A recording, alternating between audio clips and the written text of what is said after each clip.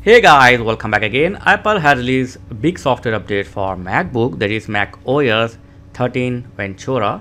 So let's see how to download and install it. First thing is connect the charger to your MacBook and use the good Wi-Fi connection, and then simply go to System Preferences, open it, click on System Preferences, and then click on Software Update. So here it will show the available update. If you don't find any update here, then click on check for update. So as I can see here, macOS Ventura 13 is available, and you can read the file size is around 5.52 GB. If you want to read more about this software update, you can click on more info, and here you will get all detail about what the new feature and function and bug fixing we are getting in this software update. So you can read all these things. Okay, so now come to update. So simply click on upgrade now, and then click on agree,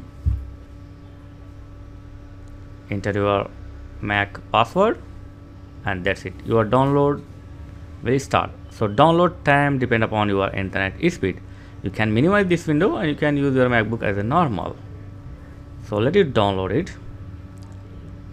I will fast forward this video.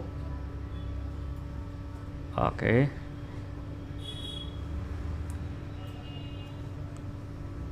okay, done. Download is complete. Now your Mac will restart.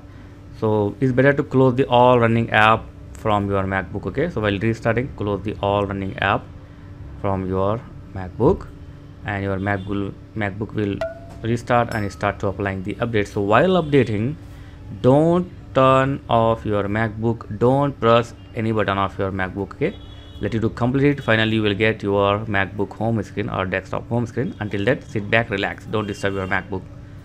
So it's near to complete. Your MacBook will restart several times, so don't be panic. Okay, yep. Analytic, I don't want to share any analytic, so I will skip it, and that's it. We have successfully updated the Mac OS 13, and the first thing I noticed, the system preference is changed. It look like as a iPhone interface. As you can see here, it's totally changed. Yeah, it's looking nice, not bad. Yep. Okay, so I will make a separate video what the new feature, what the function we are getting in this new update.